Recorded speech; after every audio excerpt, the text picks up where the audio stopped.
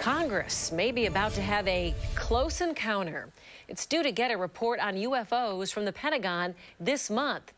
A U of R astrophysicist who searches for aliens is curious, but cautious.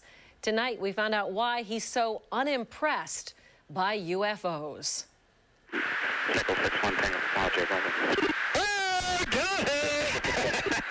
It is what appeared to be the most credible proof yet of UFOs. Navy videos capturing strange, unknown flying objects.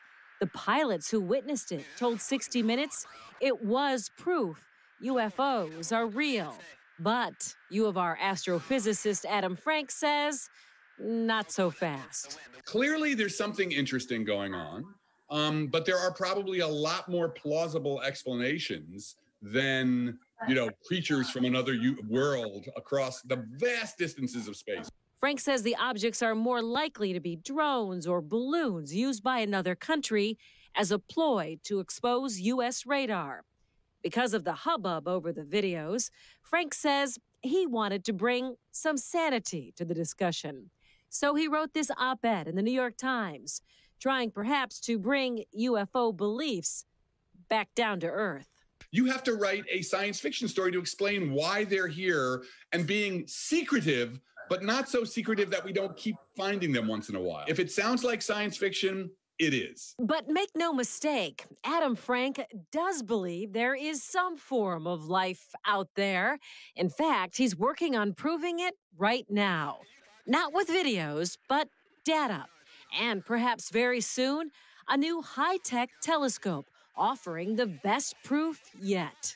Soon we may have the capacity to see city lights, the traces of city lights on these distant worlds. We're going to have the capacity to see atmospheric pollutants. Rather than this crazy stuff about UFOs, people should understand that, there's this revolution happening in the search for life that, in their lifetimes, we will probably have data. Frank and his colleagues were awarded one of the first NASA grants to look for signs of advanced technology on planets outside our solar system. They plan to reapply for that grant this summer, doing some really interesting things, Scott. It was fun to talk to him tonight. Yeah, but if you watch the 60 Minutes piece, there is one pilot story in particular. Without propulsion, this thing was flying way faster than pilots and jets were. He has an explanation for that, He too. does? Yeah. I would like to hear that. Yeah. Read his op-ed in the New York Times. It's really well done. Okay. Well, I mean, that would be enlightening. Yeah. Yeah. Okay. I want to find out what that is. Okay. And